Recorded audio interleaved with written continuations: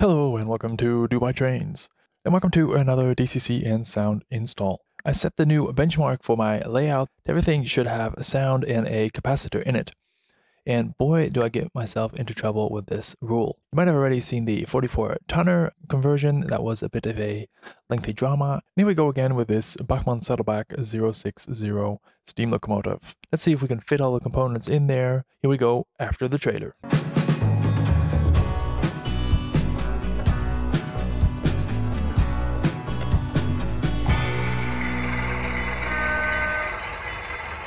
This video is made possible by the Dubai Trains Patreons. Check how you can become a member to unlock extra content. So opening up these little fellows is notoriously tricky. I think for one, because the cab really fits tightly over the body, and secondly, because you have these parts such as the hand of the engineer and this grab rail here that prevent the cab from opening at all. So here we go. I finally opened the shell. And this part of the boiler was actually initially attached to the housing right here, just like that, so you would see it from the inside as you see. And this is a DCC Ready model. So what does that mean? That means a few things. It means it has a board here with, what is it, like 7 soldering points where you can solder a DC decoder onto. Now, there is very little space in this little unit, as I will show you. I'll demonstrate that right now. So the height that we have in here, about, I would say, 4 mil, but don't forget that this motor has to rotate here on top, so you cannot really lean onto it. And also on the front side of things, so that's going to be about 17, 18 mil right there. That's not a lot. And then actually, I initially wanted to put a speaker, a boiler barker from Scale Sounds into the boiler, but lo and behold, inside the boiler, and it is this light tunnel for the headlight that's right there. So this entire part of the front section of the boiler we cannot use. We already checked the height, it's very limited. Let's see the width. How much width do we have? This is 23. So there is almost no space. The only space that's here is just a little bit on the top. Now there have been some other people that converted these locomotives, and if you just take DCC, you can actually put a small DCC decoder just here on the top. But that's not good enough for us, is it? We want sound.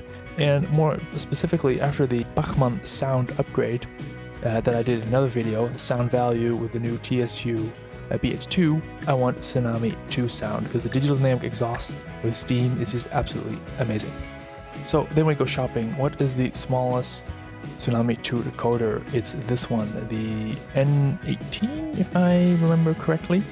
And just as a reference, here is a dime on the left and a 2-cent euro piece on the right. So this thing is just absolutely tiny. You're thinking, why am I doing this? Because I'm not the most delicate person. Yeah, I'm thinking that too.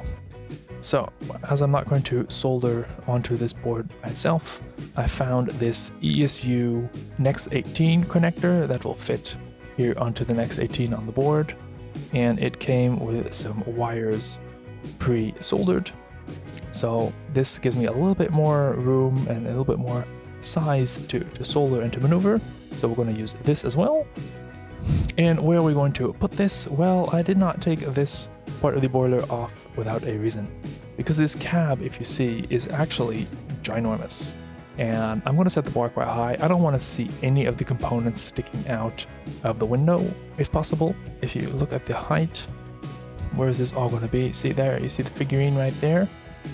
So everything underneath his arm, you won't see. Don't forget the boiler is there, and it's going to be sticking out something like that. So you will see that, so we can use the boiler to hide some components, ha ha ha. So how are we going to do that? Well, this board is going to fit just right here, just like that.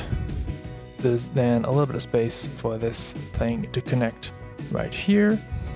I also wanted a current keeper. I found the smallest one I could find, and this is TCS K1. Where is that gonna fit? Just behind the chair, just like that. So basically, you're not going to see this because the boiler is going to be covering it up. And this guy as well, you're not going to see it. I'm going to paint it black as an extra precaution, but you're not going to see it. One small note, I already mentioned the lighting. So there's a light tunnel in the front, and there's a light just right there. And there's a light tunnel in the back. And the, let's say the hole where the light comes out, these are 2 wires, and a little hole is just right there, just that one in the middle. So it shines straight up. And then there's another light tunnel. See if I can change that. Yeah, that's better. There's a light tunnel. See, that's where the light goes in and then goes all the way down and then to the back. But that means that if I put it in this direction, there's a little bump here, a bump for the light tunnel.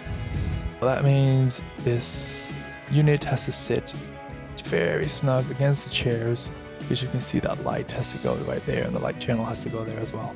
So this will fit. If it doesn't fit, I'm just going to chop the chairs off just like that. So that was all that, but now we still need a sound. So I found these 2 speaker baffles on the old InnoWeb with corresponding speakers. It's just a little bit different in size. The speakers will fit just right there and right there. Because where is that going to fit? Well, you've already guessed it. It's going to fit just right there on the top and on the inside. So let's put it in there. But just put the white one in because you can see it a bit better. There's 2 options. You put it, or a few actually. Put it in the front, in the middle, or the back. Well, in the front, there are these windows here. You can see it already. You don't want to put it there. That's the white speaker right there. You can put it maybe somewhere in the middle, but you're going to see it, so you don't really want that, I think. So then you can put it all the way in the back. You'll see, because we got the light tunnel, you'll still see it a little bit. There's a little nip in that big window right there. But from the back side with these windows, you're not going to see it. You're not going to see any white right there. So I said there's 2 sizes. The black one is a little bit wider, and the speaker has a little bit better characteristics. And the black one is already black, so that makes my life easier if you want to use that one. You'll see it right there. You'll see it a little bit more. So I need to just think a little bit and look at the characteristics again. You'll see it here as well. If it's worth it to see this much for better sound, I think it will be. Still don't see it from the back. So sorry if I keep talking, but there's so much to discuss in this project. This light right here and the light right there are light bulbs. But if it ain't broke, don't fix it. So I'm going to keep this right here. It's just too fiddly and too tiny to open this up and to see where it goes. And then I need to find a LED that fits in there. I just don't even go there. I'm just going to leave them on there. And then this is DC Ready. So what can I do? I can take this entire board and cut all the wires off and install the wires direct from the decoder to the components.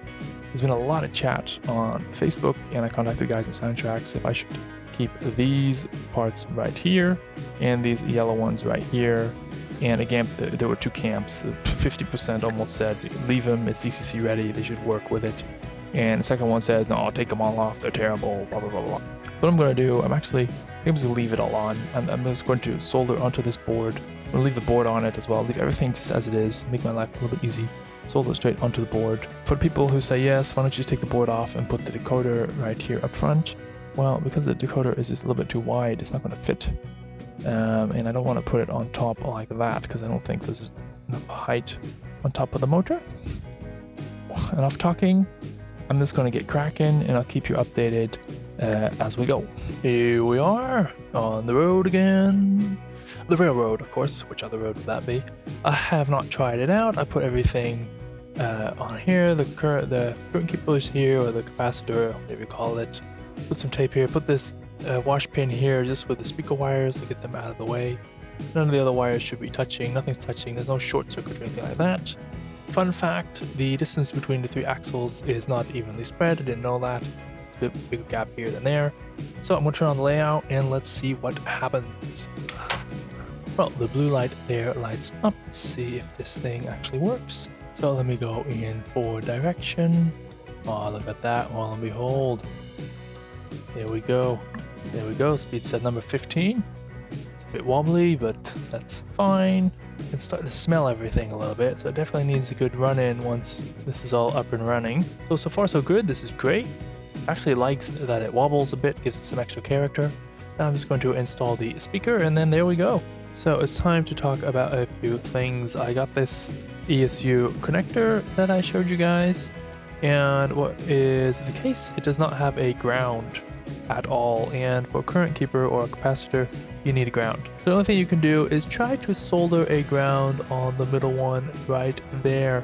Well, you can see the size of my finger and maybe the size of this dime, that it's just very tiny. So I'm not even going to try that. So out with this, and then I found online, I found these guys.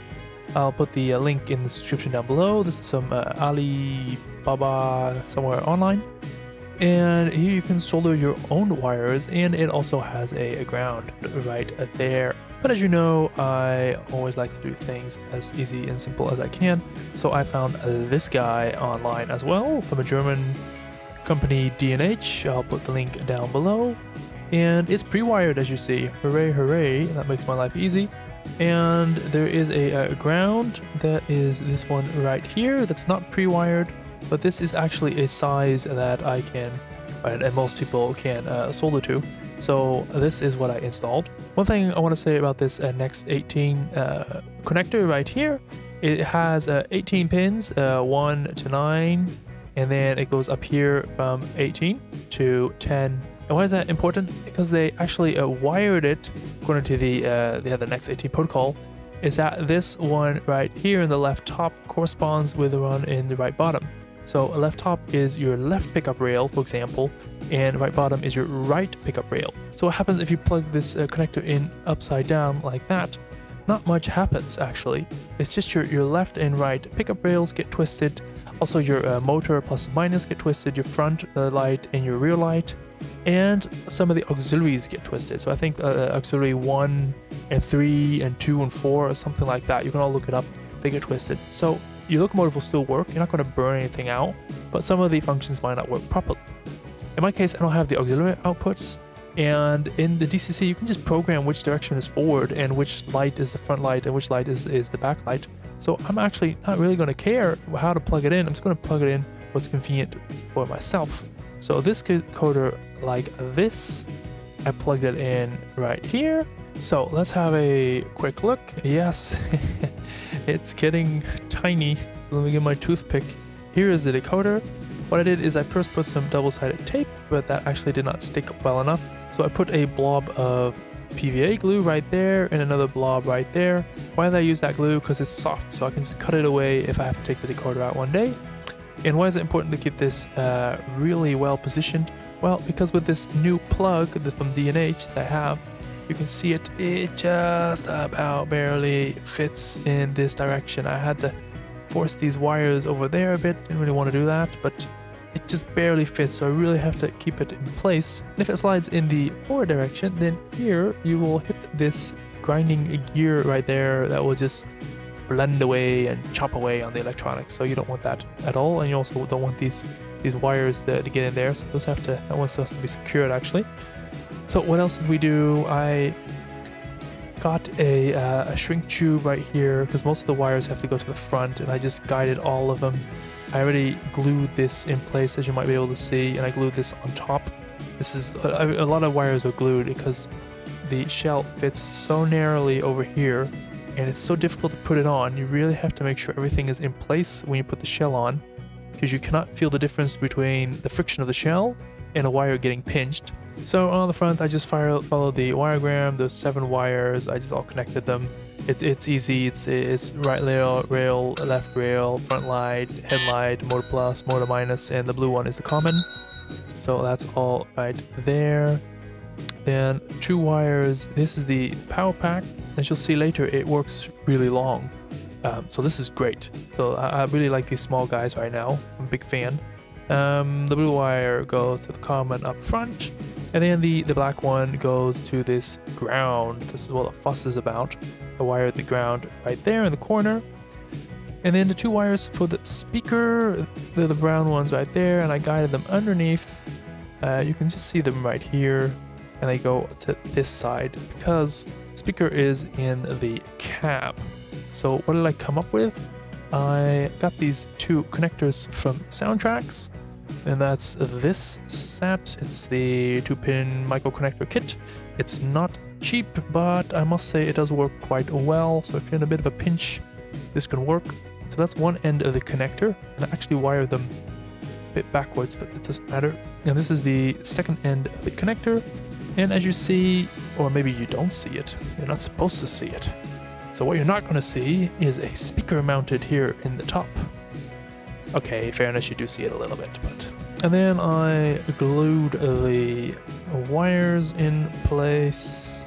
And I glued this guy on with a, how do you call that, a super glue? And why did I use the super quick glue? Because when it's hard, it's actually quite brittle. So you can pop this off with a knife. You just jam it in between and it will just break and it will come off. If you use a wood glue for this location, it's sticky and then you can't just pop it off. You actually have to cut it. But because of where it is located, you can't cut it. So that's why I use the harder glue, super glue, 1 second glue, whatever it's called for that. I wired all of these wires in place just like that. And how is this all going to work? You now are thinking. So am I sometimes. Connector is going to lay down on top right here. This one is going to come in like that. And as you see, there's a little bit of slack. And the pin is sticking out to the left. And then this guy will be something like this.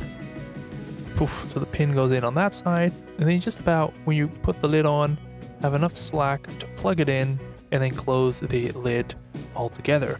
Whew. What happening? But this was not enough. It's getting more complicated. Remember this guy? Boiler kettle. Chopped it off just right here. Just use some pliers for that. Bada bing, bada boom. And it's going to sit just right here as it would have originally once I have painted it. And what are we going to do now? I'm going to paint this black, the top of this. I'm not going to put any paint over here because it's partly going to be covered by this. And I just don't want to somehow mess that up. So let's get all that chopping, all that working, and then I'll probably do a quick little video when it's all done. And then we'll put it on the layout and let's listen to this little guy go. So wow, that all fit together. And this is one tricky locomotive to put back together. Yeah, what was the case? These two wires from the lights that were sitting on top, they were actually a bit too high and probably pressing against the side of this the shell right here, so it didn't really want to close. And then in the final closing steps, to squeeze this down, bar right here was not aligned with the hole. You see it's a little bit damaged, but that's fine. I'm going to weather this guy later. And that's why I didn't want to close. So I did that, and holy moly, what a build this is. And what we set out to do is that you don't see the decoder and the parts from the outside. And more or less, we did achieve that. The only thing here is this plug, this connector, it's popping up a bit. As you see, you can go down a bit more, so I need to think how I can do that. I was thinking maybe if I wiggle this guy in there, he can just push it down with his feet. You know, just something like that. Yeah, really pleased. So let me program it, then put the pieces back on, and if all's well, you'll see a really nice demo video right now where I feature the correct sounds and all of that.